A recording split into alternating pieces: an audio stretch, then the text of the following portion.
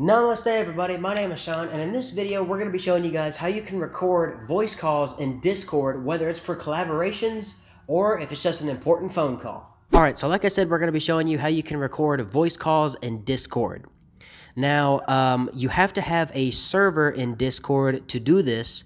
If you don't have a server, I'm going to show you guys how to make one. It's really simple. So if you go over here, click on the plus, you can either join a server or you can create a server. In this case, we want to create a server.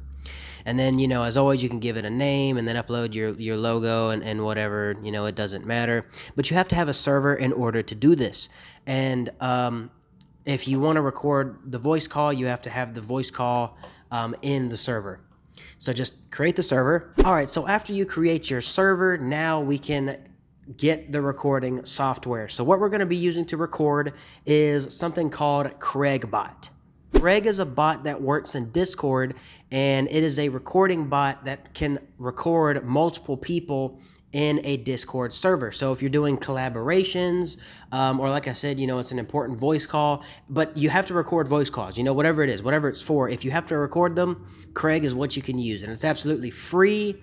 And I haven't had any problems with it. With some of the collaborations that I've done, I've used Craig, and it's worked out awesome. So to add Craig to your server, it's really simple. Just click on the button over here. It says invite Craig to your Discord server. And if you're not signed in, it's going to ask you to sign in. Once you log in, it'll say connect to Discord Craig. So you can add it to the server, and then you can select which server. So select your server. If we go back to Discord, so once you get in your server, if you go and view all of the members, you will see Craig is now joined in that server. So Craig is there. He's always online unless you tell him to leave. And there are a few commands to know, so that way you can use Craig without any problems. And I will leave them all down below in the description. All right, so the first command is you want to do semicolon, Craig, semicolon, comma, and then you want to do join. All right, and then it's going to say recording, and Craig will have a little message that pops up and it says recording channel. Also, everybody that's in your server and they're on at the same time that Craig is recording, they'll be able to see Craig and recording. So it'll record for as long as you want, or up to 6 hours. Right, so once you're done recording with Craig, all you have to do is type semicolon Craig, semicolon, comma, leave.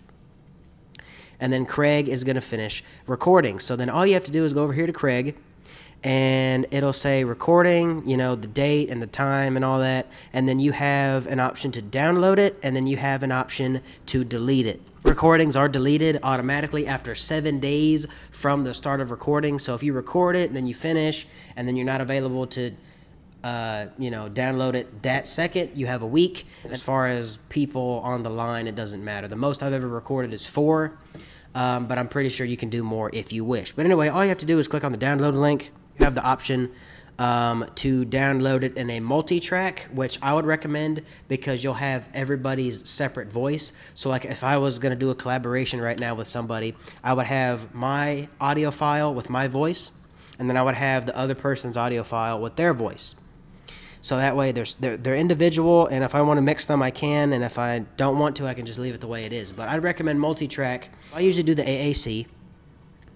It's going to download, and it doesn't take up much space, and it's always going to come in a zip file. And all the links are down below in the description, all the commands to get Craig, and then also some other information about Craig, about like how you can get him to record like specific voice channels and all that other stuff if you want to read up about it. But thanks to everybody so much for watching. Hopefully this helped. If you guys have a certain APK or hack or something like that that you would like for us to do, please let us know down below in the comment section, or as always, you can send us a message on Instagram. But thanks again so much for watching. Thanks to everybody, and we will see you guys in the next episode of All Out Editor.